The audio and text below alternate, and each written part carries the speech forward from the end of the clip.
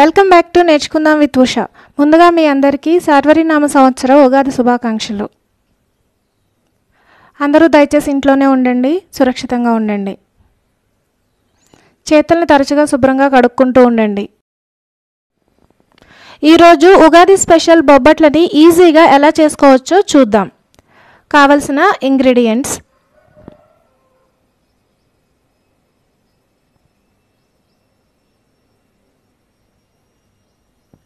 ముందుగా ఒక బౌల్ తీసుకొని 1 కప్పు మైదా పిండిని దానిలో వేసుకోవాలి.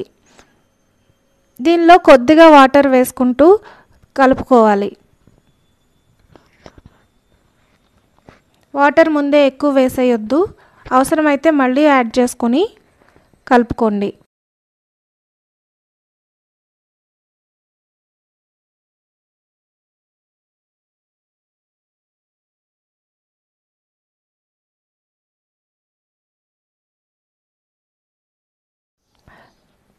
ఈ విధంగా ముద్దగా అయిన తర్వాత దీనిలో 3 to 4 టేబుల్ స్పూన్స్ ఆయిల్ని మనం వేసుకొని కలుపుకోవాలి. ముందుగా 3 టేబుల్ స్పూన్స్ ఆయిల్ వేసాను.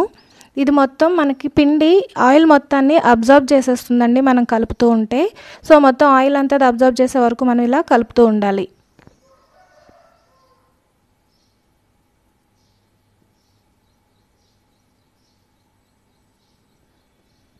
చూసారా ఆయిల్ మొత్తం ఎలా అయిపోయిందో. ఇప్పుడు మళ్ళీ ఇంకొక టేబుల్ స్పూన్, ఇందాక 3 టేబుల్ స్పూన్స్ వేసాం కదా, ఇప్పుడు ఇంకొక టేబుల్ స్పూన్ ఆయిల్ వేసుకుని మళ్ళీ దీన్ని కలుపుకోవాలి. ఒకప్పుడైతే 1/2 కిలోలు అలా వేసేసేవారటండి, అంత అవసరం లేదు. పిండిని అంతటిని ఇలా బాగా కలుపుకున్న తర్వాత మూత పెట్టి 3 అవర్స్ పాటు మనం పక్కన పెట్టేసుకోవాలి. ఈలోపు మనం పూర్ణం తయారు చేసుకోవచ్చు. 1 కప్పు పచ్చిశనగపప్పును తీసుకుని కుక్కర్లో వేసుకుని బాగా కడుక్కున్న తర్వాత దీనిలో 2 కప్పుల వాటర్ వేసుకుని 3 విజిల్స్ వచ్చే వరకు మనం దీన్ని ఉడికించుకోవాలి.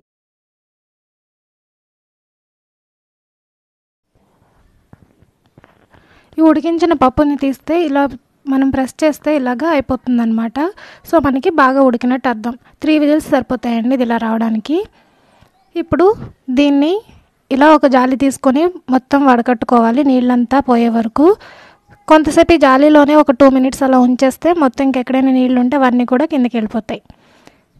2 మినిట్స్ తర్వాత ఒక పల్చని శుభ్రమైన కాటన్ బట్టను పరుచుకొని దానిపైన ఇలా మనం ఇదంతా కూడా స్ప్రెడ్ చేసుకోవాలి. ఇలా మనం 1 గంట సేపు ఆరనిస్తే ఇలా అవుతుందన్నమాట. ఇలా ఆరిపోయిన పప్పుని మిక్సీలో వేసుకొని పౌడర్ లాగా చేసుకోవాలి. ఇదిగోండి నేను ఇలా చేసేసాను. ఇప్పుడు దీనిలో మనం ఇలాచీ పౌడర్ వేసుకోవాలి. నేను 1 టీ స్పూన్ ఇలాచీ పౌడర్ని వేస్తున్నాను.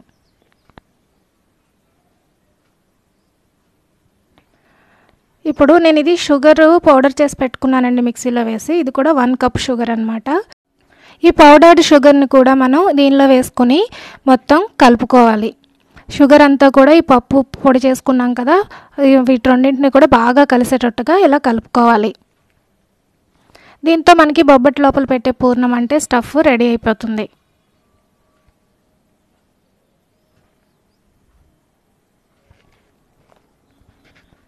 ఇదిగోనండి నేను మొత్తం కలిపేశాను. ఇప్పుడు ఆల్రెడీ ఇది పక్కన పెట్టి 3 అవర్స్ అయింది. 3 అవర్స్ అయిన తర్వాత మైదాపిండి ఇలా ఉంటుందన్నమాట. ఆయిల్ అంతా బయటకు వస్తుంది చూసారా, మొత్తం రాదు, కొంచెం ఆయిల్ మాత్రం బయటకు వస్తుంది. ఇప్పుడు ఒక పాలిథిన్ కవర్ తీసుకునండి. నేను దీన్ని బాగా శుభ్రంగా కడిగి దాన్ని పొడిగా తుడిచేసి మొత్తం అప్పుడు దాన్ని పెట్టుకున్నాను ఇక్కడ. మీరు కూడా ఏదైనా పాలిథిన్ బ్యాగ్ యూజ్ చేస్తుంటే దాన్ని ఫస్ట్ బాగా వాష్ చేయండి. ఇప్పుడు దీనిపైన కొద్దిగా ఆయిల్ని అప్లై చేసుకోవాలి.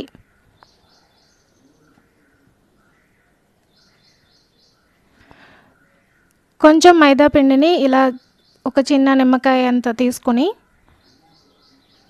దీనిపైన పెట్టి ఇలా చేతితో ఒత్తుకోవాలి. ఇలా ఒత్తిన తర్వాత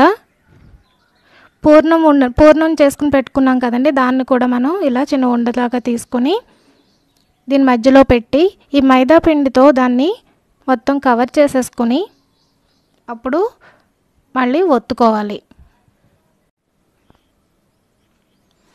ఇలా మొత్తం కవర్ చేసిన తర్వాత మనం ఒత్తడం స్టార్ట్ చేయాలి. చేతితోనే ఒత్తుకోవాలండి.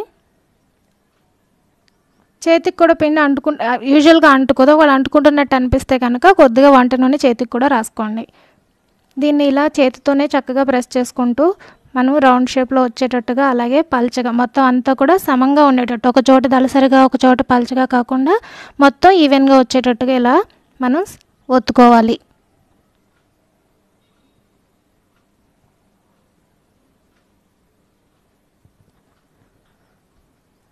ఒత్తడం అయిపోయిన తర్వాత మనం స్టవ్ ఆన్ చేసుకొని ప్యాన్ పెట్టుకోవాలండి.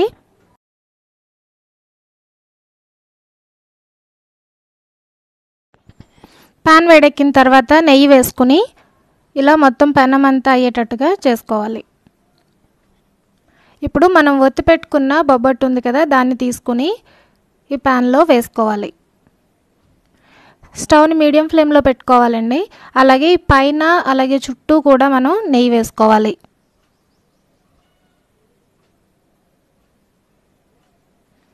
యాక్చువల్గా బొబ్బట్లు చాలామంది బెల్లంతోనే చేస్తారు. అయితే మా ఇంట్లో అందరికీ పంచదారతో చేస్తే ఇష్టం, అందుకని నేను పంచదార వేసానండి. మీకు బెల్లంతో ఇష్టం అయితే బెల్లం వేసుకోవచ్చు. ఇలా ఒక హాఫ్ మినిట్ పాటు కాలిన తర్వాత మనం దీన్ని వెనక్కి తిప్పుకోవాలి. చూసారా ఎంత చక్కగా కాలిందో ఆల్రెడీ. మళ్ళీ దీనిపైన కూడా కొద్దిగా మనం నెయ్యిని ఇలా అప్లై చేసుకోవాలి. రెండో వైపు కూడా మనం ఒక హాఫ్ మినిట్ పాటు కాల్చితే బొబ్బట్టు రెడీ.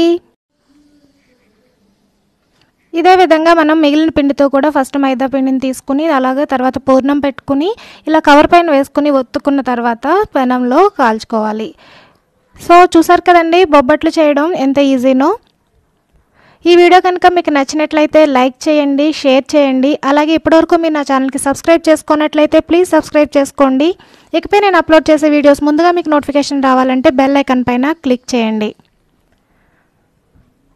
మళ్ళీ మరో మంచి వీడియోతో రేపు కలుద్దాం. బాయ్.